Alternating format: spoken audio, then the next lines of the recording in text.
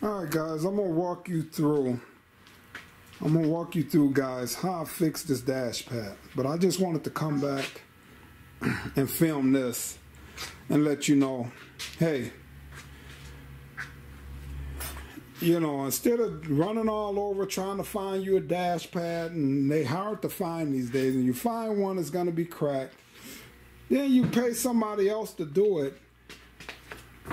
Hey, all it is, you know, these 79 Buicks, any dash pad. I'm just a Buick guy, so hey, you know, sue me. You got these, you take these bolts out, you take all of this stuff off. All of this is going to be on the video, on the 79 Limited. You pull this dash pad off, take everything off. And then, you know, you do these spots that need to be done. You know, and then you can, you know, you probably spend, honestly, you're probably going to spend about 80 bucks with the dye and everything. You know, I know some people have their dashes wrapped and whatever else, whatever. Hey, 80 bucks. If you find a good dash pad, somebody's probably going to want 150, 200 bucks for a clean one. Then you got to hope it don't get cracked while they shipping it to you. So you could do this yourself, guys. That's why I make these videos, for guys to be able to come in here and say, hey, I can do this dash pad myself. I'm going to make another video showing you how to prep this for dye. But I just want to show you guys, instead of you paying somebody, you know, $200–300 to fix your dash pad, or paying that much for one, guys, pull that dash out yourself, man. All you need is a screwdriver, you know, an Allen wrench, you know, and about an hour or two. Man, just pull your dash out, you know, do this and man, y'all quit spending all that money. I know they mad at me for showing you guys these tricks, but hey, this is how I do it.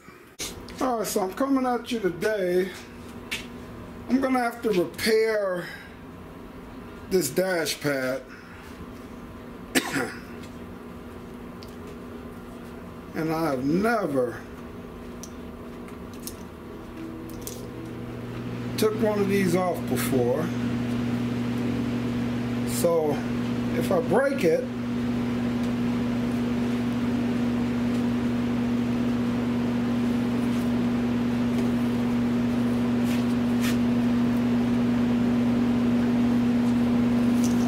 you know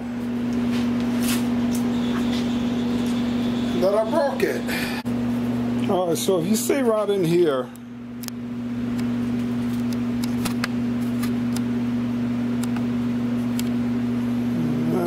I don't have my light, but it's a little Allen, it's an Allen screw rod in here, and it's one on each side. So you pull that,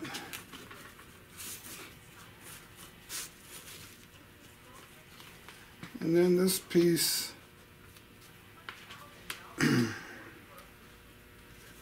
this piece will come right out of there. So I'll wash this up and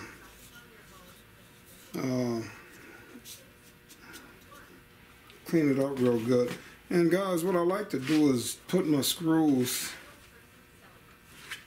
back in my plates.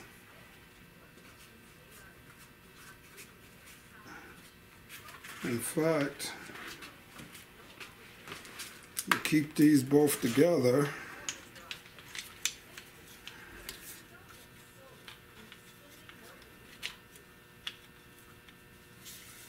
It just sits there like that. So I'll put these back in here. Alright, so I'm going to be trying to repair these cracks on this dash pad. And I'm going to clean this up, and then I'll come through and try to get this repaired here, these cracks out of this dash pad. Alright, so I start off here with the wax and grease remover.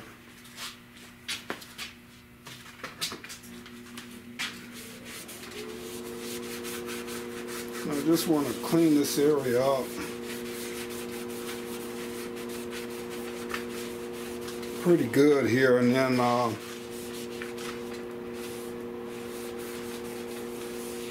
let this dry. So on the piece there, I was able to save most of this. It tore a little bit here, but it should still, this piece should go back on there. I'll put this in a plastic baggie, little Ziploc baggie. Make sure it don't get messed up. And then that way when I re-dye this, I can get all in this area and get all of this cleaned up, and all of this to be just dyed in one piece here. So just take your time, try to take it off, and then when I get ready, I just put a few dabs of the trim glue I use for the interior, and glue it back down before I get ready to put that piece back on there. So, all right, coming at you today with this 79 limited dash pad. And I know a lot of guys, they don't like my videos. They say you don't do things this way, and you don't do them that way, and that ain't the way you do things. You know, you don't use glue, you don't. It's fine. I'm good at taking criticism. But, hey, this is the way I learned to do my dash pad. So, I'm just gonna come in here with baking soda and super glue.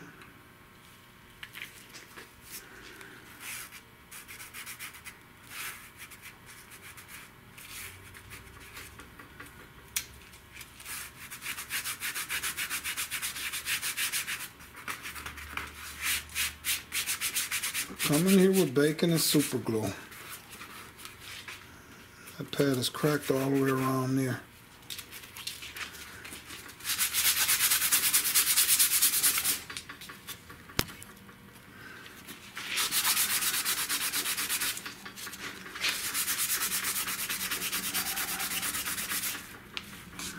Look at that. See that? Let me push on this now. You know this is old and brittle, easy to crack. Now that I got that baking soda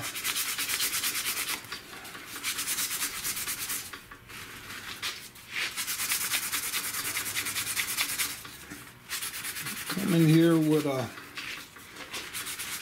probably could use something better than 800. But this is 800 grit sandpaper.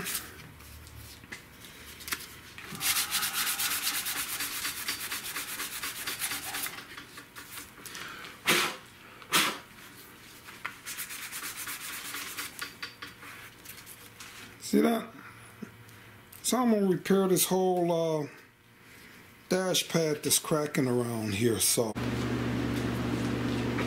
Alright, so these are smaller cracks. I'm quite sure if you got bigger cracks, probably have to, it won't look as simple as what I just made it look there with bigger cracks. But this dash pad, I'm going to go down to the bigger crack here in a minute. But this dash pad only had small cracks in it.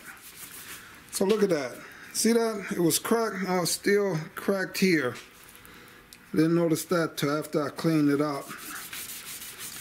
So now that I sprayed that cleaner on there, I gotta let this dry before I come on around here. But I didn't notice that it came all the way back to here. So that's fine. Now, what I could do here too, you probably can't see here, but the crack stopped there. What I could do to make sure that this stopped cracking, and even right here, I could just get a real small drill bit and drill right at the end of where that's cracking at to make sure it don't continue cracking no more. But I'm quite sure when I get done with this, and I still see here I got a few spots that it actually missed. So I'll come over this one last time. I'll blow it off with some air. Yeah, see, look at that. Yeah, but this is how I do it, guys. So look at that, where it's all cracked in here. So let me zoom in on you. It's all cracked in there. No, that's nice. Look like I could still put a little bit more right in here, but that's nice and solid now, not cracking no more. So it's the way it's done, guys. All right, so I decided to bump up to a little higher grit here. So this is like 220 grit. So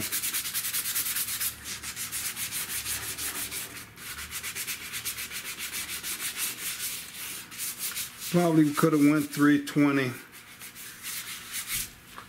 but I don't have any 320 in the sheet paper that I got here. So I didn't want to waste a full 6-inch pad, sanding pad, 320 on here.